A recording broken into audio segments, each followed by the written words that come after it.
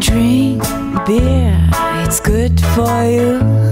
Hello and welcome to the video. In this video I'll be covering the topic of single malt and single hop beer, otherwise known as Smash for short. This type of recipe is extremely popular among progressive homebrewers, and I have to say that I brew a lot of my beers this way when I am trialling ingredients that are new to me, and I believe this is a great way for brewers of all experience levels to experiment, hence this video. I should also add that I enjoy brewing one of these when I simply want something easy yet tasty, so use this as a foundation for your own needs. Now you may be thinking that a beer this simple will be boring, but you could not be further from the truth. Actually, the most popular beer styles in the world are based on simplicity, namely lagers and IPA. As a rather well-known man once said, simplicity is the ultimate sophistication, and I have often said don't knock it until you've tried it. A smash provides a very simple and yet highly drinkable beer that can also provide a gateway to understanding the flavours of a particular hop, malt and also yeast. When planning a smash beer, it is best to use just one part of your recipe for your test. The other ingredients should be well known to you so that you can understand the impact of the ingredient on test. As I see it, the very first decision you have to make in planning a smash beer is what beer style are you looking to emulate in its basic form. For my example, I'll be brewing an American Pale Ale type of style. This will dictate the hop, grain and yeast choice and the BU-GU balance of the beer. Do not worry if you do not understand everything I've just said yet, you soon will. The next thing that I should point out is that this only really works for certain beer styles. Here is a brief list. There are probably others, but this will put you on the right train of thought. You will note that these are just lighter styles. Stouts and porters, for example, are completely out, for what I guess are obvious reasons. In terms of malt, smash beers are limited to the following types. This is simply based on a malt's ability to convert starch to sugar. This ability is reduced the darker the grain becomes through kilning, hence why a stout smash is not going to work technically, taste aside. Missing from this list is red X malt and similar for the simple reason that this is a malt blend rather than a single malt. No problem in using these of course, but then it is not really a smash as such. It should also be mentioned that once you have made a smash beer with a certain malt, then there is always room in the future brews of the same recipe to simply add another one for comparison and analysis. Naturally this is no longer a smash beer, but the smash beer design creates an ideal starting point for recipe experimentation and can be used as a great learning tool beginning. The malt that I'm using here is Pale Ale, and it is part of a smash recipe that I brewed recently that will form the sample brew for this video as previously mentioned. I have chosen to use 4 kilos of Pale Ale malt because this will provide an in-keeping amount of alcohol at 6% with my chosen yeast within the volume of the beer that I'm brewing. Sure, it is on the high side of an APA, but that suits me, and quite frankly you should brew to suit yourself as I do. In terms of hops, one of the hops I got from Yakima at the Brow event was a Cryo Citra. This is a hop type that I'm certain many of us have used in the past and understand its effect very well. Do not worry about the cryo element here. Regular Citra works just great also. In case you are wondering, what makes it cryo is the fact that these hops are highly concentrated and thus you get more alpha acid percentage, or let's just say bitterness compared to a normal hop. If you decide to use my example smash recipe, which you will find in this video's description on Brewfather brewing software shared recipes, you will note that I am using a small amount of this hop to gain a high IBU for each addition.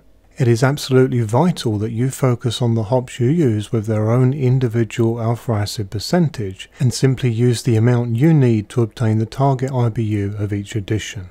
Here are the timings that I use for the hop additions during this boil. This is very much a classic Pale Ale schedule. I've also shown the IBU levels on screen that you should match with your own hops if you want to try this smash recipe. This is naturally included in the recipe in the description also. The IBU levels that I've chosen here are based on the style. The important work is to calculate the amount of bitterness that we want appropriate to style. This bitterness is used to offset the alcohol in the beer to create balance. This is known quite simply as BU-GU ratio. My regular viewers should be very familiar with this by now, but let me explain quickly.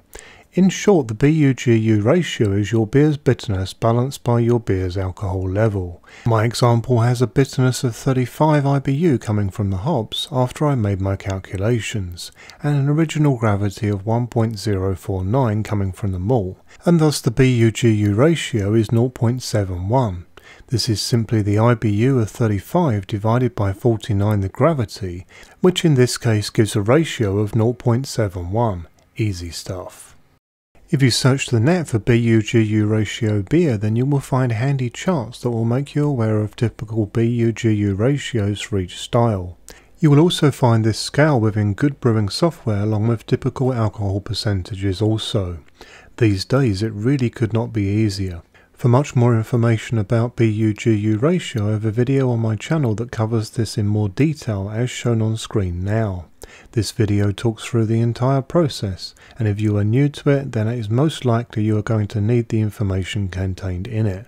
Don't worry, it really is very easy when broken down and explained. Let's now talk about yeast. The usual choice for a smash will be a yeast that is very neutral. This is because if you are evaluating grain or hops or perhaps even other additions, then you will want these to shine through without the interference influence of yeast. In my example, I'm using Oslo Kveik, which is a lab isolate of Agogti Brewery's very special mega strain house Kveik mix, which I have and I still actually need to try. This isolated single strain is said to be very clean indeed with a lager-like profile. I've had great past experience of using lager yeast with hoppy styles, and I want to see how well this Oslo Kveik isolate does with my first test with it. So in my case, the yeast is actually the test component. My great thanks to Bruce for sending me this, you know who you are. So here is my smash recipe in full. You will notice that my chosen yeast has a pretty high attenuation rate, with this beer expected to get down as low as 1.003. Hence why I get the potential of 6% out of just 4 kilos or 8.8 pounds of malt. But let's see if it manages this. It is another part of my interest in testing this yeast. If it doesn't, then frankly this is still going to be a very nice beer, so really I have nothing to lose the way this one has been planned. Naturally, this particular brew is following the basic principles of an APA, but there are plenty of styles to choose from, as you now know. If you are unsure about a style, then take a look at the BU-GU ratio first, then take a look into typical alcohol levels and hop additions used based on timing and the hops themselves. Learning by doing is a great way forward. This really is a great way to experiment, start recipe writing, and a gateway to learning about ingredients also, as I said earlier. These types of recipes are really easy to put together with basic ingredients, so as such they are perfect for that spontaneous brew that you decide to do 30 minutes before you begin. I've even started mashing some malt before I've actually totally decided on the style I'm going to brew.